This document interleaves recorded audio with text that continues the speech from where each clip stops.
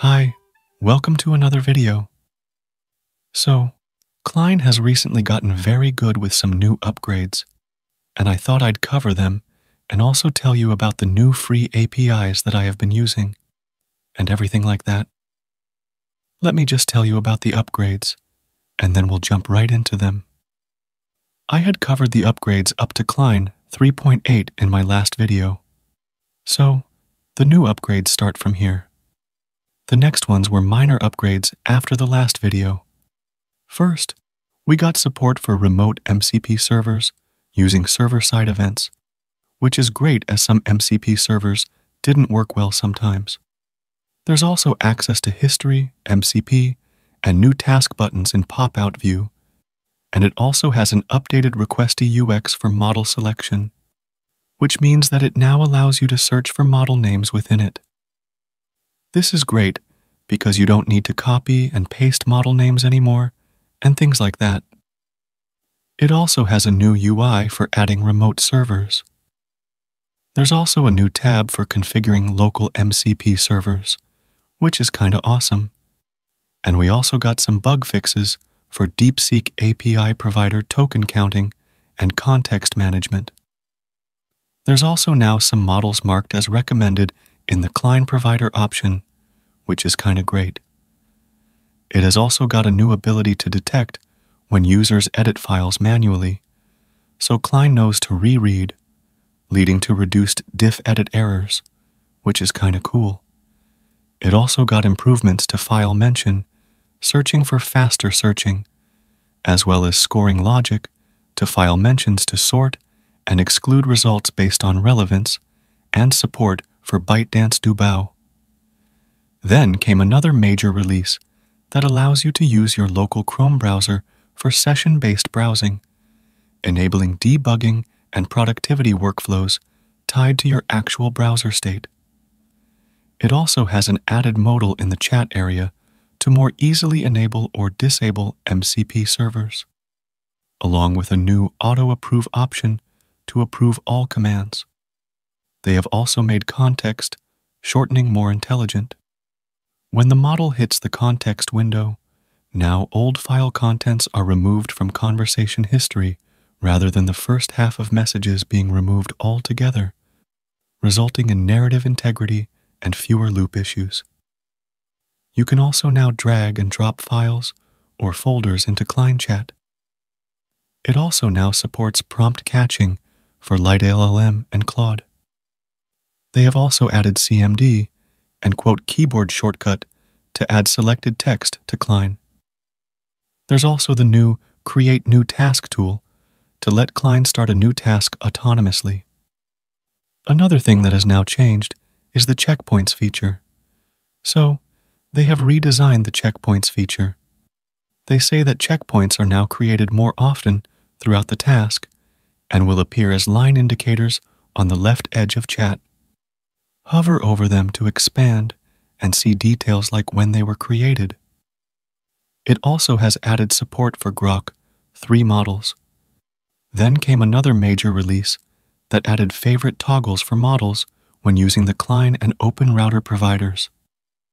There's also some more stuff like auto-approve options for edits or reads outside of the workspace, an indicator showing the number of diff edits when Cline edits a file, streaming support and reasoning effort option for Grok 3 Mini, and a settings button to the MCP popover to easily modify installed servers.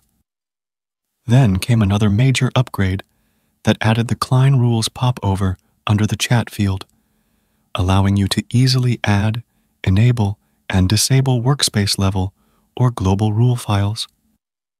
Basically, you can now add global rules for Cline to reference in all your projects, and you can add that manually via the graphical interface along with the workspace rules option, which is kinda cool.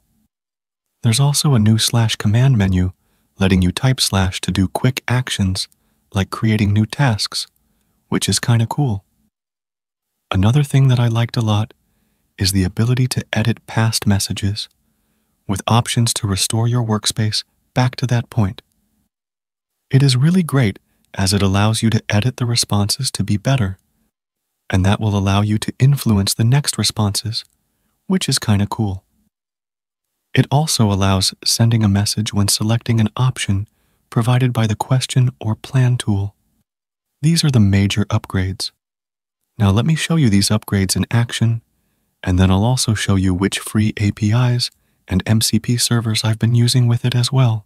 But before we do that, let me tell you about today's sponsor, PhotoGenius AI. PhotoGenius AI is an all-in-one AI-powered art generator that allows you to type anything and get stunning visuals instantly. It gives you all kinds of image generation, video generation, and even 3D model generation models in one place, whether it be Flux, Stable Diffusion, Google's Image Gen, or VO2 Video Gen model, or even Cline, or any image or video generator model that you can think of. You can just type in your prompt for a video or image and get it generated in literal seconds. You can also generate 3D model generations with it in literal seconds as well. Not just that, it also gives you the option to do advanced AI image editing as well with their cool AI tools like an AI avatar generator, background removal, logo generator, emoji generator, YouTube thumbnail generator, or even add an app icon generator. And the best part is that it starts at only $10, and you can get an additional 25% off these already great deals by using my coupon code KING25. So make sure that you check out PhotoGenius.ai through the link in the description and generate some cool stuff with it. Now back to the video.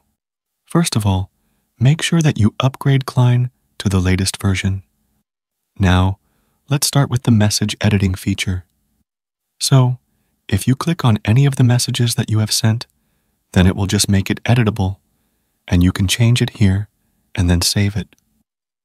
What it will do is update it for the further context, or you can also restore the workspace to this point with the new checkpoints feature, and then it will allow you to just send in the new edited message accordingly. Apart from this, another option that you will see is that at the bottom, you get this icon, which if you click, then you'll get the option to set global rules file and workspace rule file. This means that you now don't need to always have a Cline rules file. You can set whatever you want accordingly, and then use that, which is kind of cool. It also now supports global rules, which are usable in any project that you open, which is also kind of cool. So, this is great for rule definition. Another option is that if I go to the prompt box and then write a slash, then we now get a new option called New Task. You can select this and enter the new task that you want to do, and it will take the context of this chat and then start the new task for you, which is kind of cool because it allows you to just tell it that this is a new task and things like that, which is kind of cool.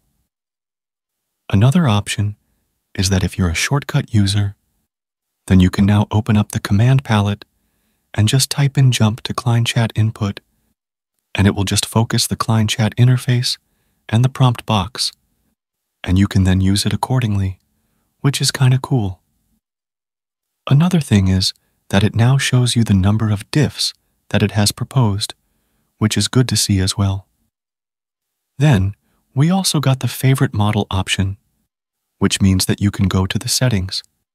And if you use the Cline or Open Router option, then it will allow you to favorite the model with a star option, which is great. Also, if you select the Grok 3 Mini, then you can set the reasoning effort now as well, which is kind of great. Another thing is that if you select a chunk of code, then you can add that easily in Cline chat by hitting Command and single quote button, and it will be added, which is kind of cool.